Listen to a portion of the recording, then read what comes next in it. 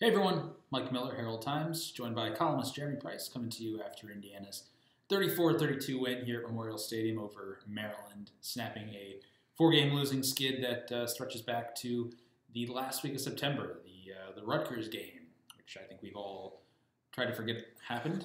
But a win nonetheless, a much-needed win, of course, for Indiana with 2 games remaining now. Indiana needs 1 victory to get to that elusive 6-win plateau that it failed to reach last year. It looks like it's gonna come down to another meaningful bucket game in a couple weeks here after next week's trip to Michigan.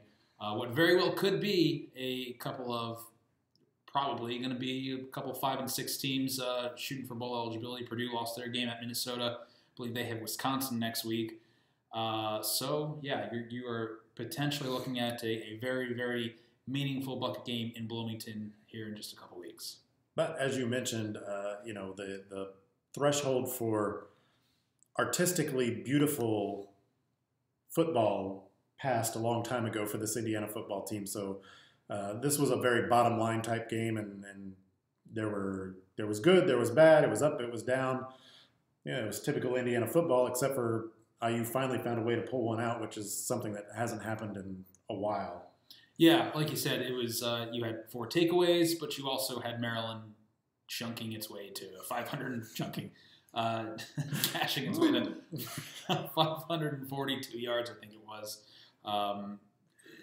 They never really got the big play, but they got a lot of plays in there. I think Indiana said that they played a lot of zone, tried to keep in front of them for the most part with the running attack that went 3 or 4 guys deep, although that Maryland had some injuries too today that kind of shortened its backfield. But nonetheless, still got yards and seemed to be on its way to getting more at the end of the game before a strip and a recovery from Indiana sealed this one with about a minute left.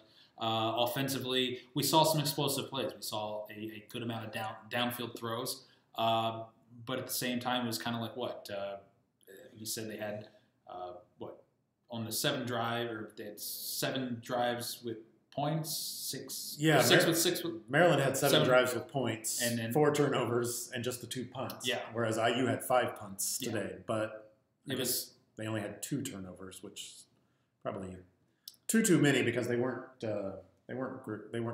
good turnovers. No. There's not such a good thing. No, there is not. But yeah, no, it was very very hot and cold at times. Really, offense, defense, even special teams. Not as much special teams, but it was in effect a very kind of topsy-turvy game. And I would argue it was special teams as well because Indiana started kicking short originally in this game to try and limit some of the Maryland kick returns and sort of sacrificing a little bit of field position in the process. Then did finally give up the one big kick return there in the second half, and then the last kickoff was the best kick coverage of the day that pinned Maryland deep and wound up being the difference possibly between them taking the lead. So very much off and on, hit and miss from possession to possession, from play to play in this game. But you mentioned the down the field throws, and I think that was the biggest thing that grabbed your attention about this game because it just felt like Indiana finally came out swinging in this game, kind of very aggressive, going for it. A nothing to lose mentality that we've kind of been wondering where that's been to this point in the season. So often this Indiana team has looked so conservative and afraid to make the mistake and lose the game instead of playing to win. And obviously that approach hasn't worked out. So to flip it on its ear and put yourself in a position to win this game was progress. I thought it was interesting too. Tom Allen said that for a little bit now, he's been saying, throw the ball downfield. I think he even used that verbal cadence that, he's been, at least recently, adamant about the need for this offense to throw the ball downfield, which I think we both thought was interesting in the fact that has Tom Allen felt the need to really, come down on the offense, on an offense that he maybe views as too conservative and really issue that mandate, especially of late? Yeah, it's an interesting debate because obviously there's a lot of factors going into that there, and you don't know if that's a case where Tom Allen wants the ball thrown more down the field and Mike DeBoer not so much, or is it a case where Peyton Ramsey's been too quick to check the ball down instead of looking down the field, but the down the field option was always there.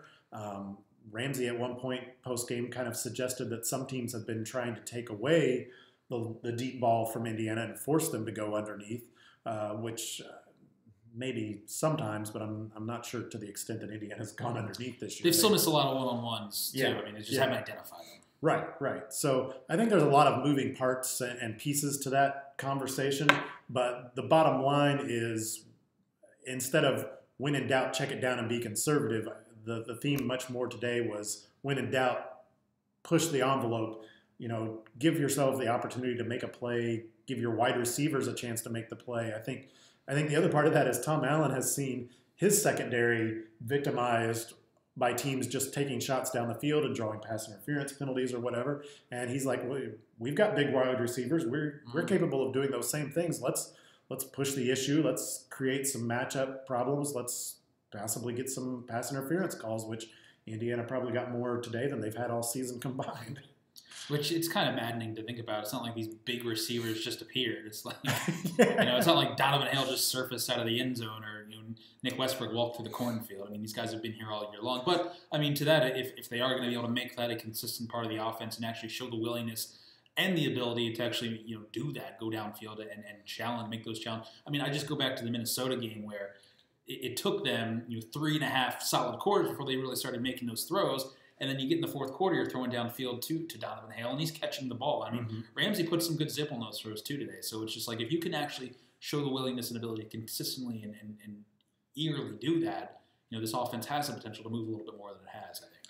And all that said, I think it's funny that Indiana continually finds itself in this conundrum of how aggressive should I be, how aggressive should I not be with pushing that ball down the field. In the Minnesota game, it was you get the ball back, chance to win the game, and you wind up running the ball 3 times and punting. Today, that last possession, Indiana breaks off a big run from Stevie Scott. Then they go into hurry-up mode and run the ball 3 times and wind up settling for a field goal. So sort of, do I be aggressive? Do I not be aggressive? What do I do? So very much a push and pull for the Hoosiers there. Huge win here. Again, it gives you something to play for over these final 2 weeks. Bad matchup next week at the Big House, obviously a place we all know Indiana has struggled in recent years, and really even this season a matchup that certainly doesn't bode well for Indiana, I don't think. But then again, you come back home, you get Purdue, and a chance where no matter where these teams seem to be in recent years, this bucket game has always been pretty competitive. So this year it seems it'll be even more so with a chance for the postseason on the line for, again, potentially both teams. So we'll see where they get back here. Our computer's about to die here. We got to sign off. Oh.